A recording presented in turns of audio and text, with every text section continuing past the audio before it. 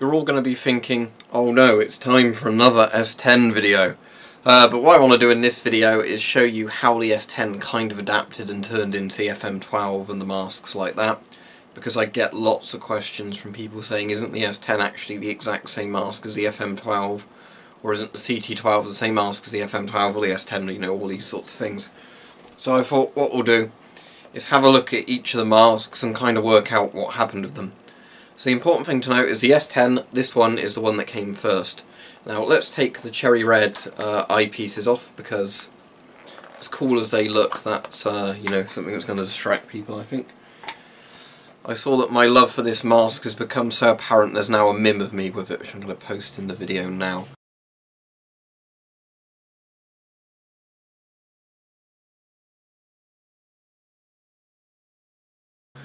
But anyway, here is the S10. So this was the mask the British Army adopted somewhere in the mid-80s and kept in service all the way up till sort of nearly about 2010. The year's a bit debatable when the GSR kicked this thing out of service eventually. But the mask's very sort of standard. It was very good for the time, quite standard by modern sort of, you know, applications. But you'd have your filter on one side, which is the side you don't shoot with.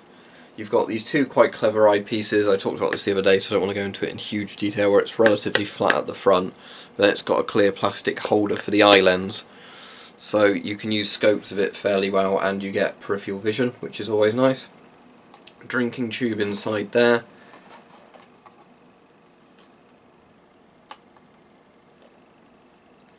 So everything works quite well on here. So yeah, the S10, obviously, I've talked about how much I like it before, but it was a really good mask. Now, what happened is Avon liked the design of this mask, because obviously they'd done a good job designing it, and then they thought, how do we do a better version of it that cuts the weight down a bit, keeps all the good parts of the S10, but improves upon it? So what they came up with was the FM12, which, let's see if I can hold both of them so you can see them clearly, which the untrained eye, I guess, kind of looks like the exact same mask, but it's not. So an important thing to note is that the actual sort of exhale valve covers, yeah, the plastic exhale valve covers, are smaller on the FM12 series, and the eyepieces are also smaller. The reason for that is they basically figured out you could reduce the weight of the mask and make the lenses stronger by reducing them in size. Now, supposedly they're actually polycarbonate on the FM12 series, but the S10 series for the most part was a weaker plastic, like PVC or something. So the FM12 ends up being a lot lighter than the S10, not by a massive degree I'd say, but you know, enough that you can notice a difference. One of the big differences is the head harness. S10 has the kind of rubber one, which is alright, but the CT12 and FM12 series have the sort of really nice mesh one, which is a lot more comfortable. So the drinking tube's been improved as well inside there. The connector on this one sits a bit tighter to the bottom, and it's got kind of a better straw to grip on to suck the liquid through. The oral nasal cups I think are slightly different as well. Yeah, if you look at the S10's oral nasal cup, you'll see that it's kind of a big bulky bit of rubber that's bent in the middle. On the FM12, it's got more of an actual nose shape, if that's apparent there.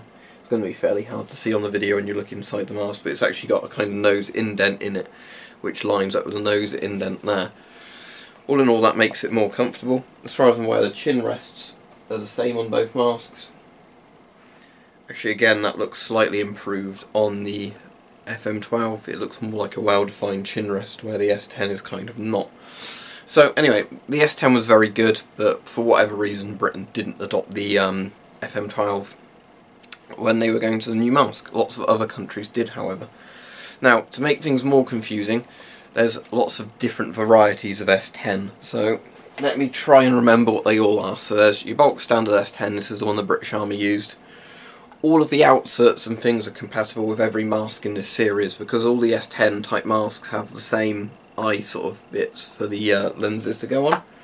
So you had the S10, that was the standard British Army one. Then there was one called the AR10, which as far as I'm aware was like the improved design, but it wasn't quite the FM12 yet. The FM12 was like the properly full produced one.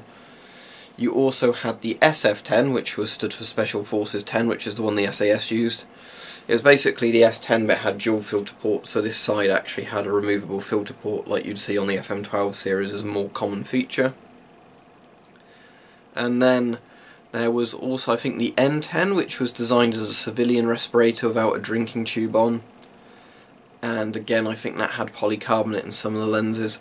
So it gets quite confusing, but basically it wasn't until the FM12 there was a proper sequel. It's just that some of the S10 varieties were slightly better in quality, or maybe they cut one feature off and had a different feature on. So that's all of those. Also, there's apparently two variants of the SF10. One that's the standard one with the dual filter ports, and then one that's also got an extra microphone port. I think somebody in the comments as well was asking me about that. What was this thing? It's probably the weird microphone port cover some SF10s have and others don't. The other thing they cut down for the FM12 series is they removed the NVC hood catch. I think that's just because it adds more weight and bulk to the mask. So, now let's look at the FM12 again. So, as I said, basically the main idea is that you cut down the weight and bulk of an S10 and improve it with the FM12. So the easiest way to think about this really is if you have a car and then, you know, a couple of years later they do a new generation of that car where it's been changed slightly. That's basically what this is to the S10 series. It's kind of like an improved S10 in almost every way. Now, there are some features I think some people prefer at the S10, which I can understand because it's slightly bulkier, which can be a good thing in a mask in some ways, and yeah, there's lots of little things like that. Field of view is, I think, slightly better on the S10, but it comes at the cost of having weaker lenses, so obviously it's better to have a mask like this. So, let's just pop this one on.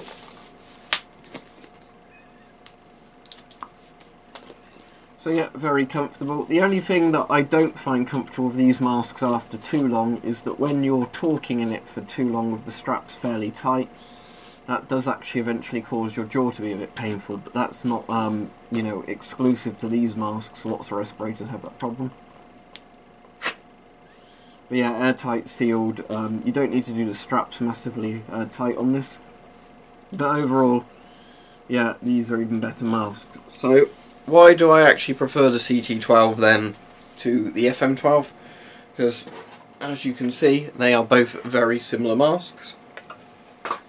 It's literally just down to the reason it doesn't have the drinking tube thing on it, and this one has dual filter ports. My FM12, for whatever reason, is one of the models that doesn't have dual filter ports, but basically the idea of the CT12 was that they would plug the drinking tube bit up, take the drinking tube out, fill it with some plastic or rubber, so there's no weak spot in the mask there, because actual CT counter-terrorist units wouldn't need a drinking tube, you know, when they raid a building. So the idea was it gives you all the same level of protection, but there's no drinking tube that makes the mask a bit lighter.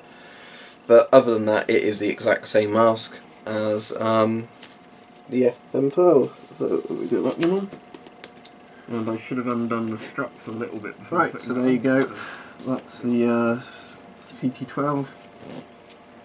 And yeah, this one is technically my favourite respirator ever, because there's just, it's very comfortable, very lightweight, it fits my face perfectly, which a lot of respirators, even when they fit well enough to do an airtight seal, aren't, you know, a brilliant fit, but this thing is comfortable, fits properly, good enough field of view, you know, it's a robust mask, so yeah, that's why I like it so much. But hopefully this video has cleared up the differences in the S10 family of respirators, how each one sort of came from the last one maybe.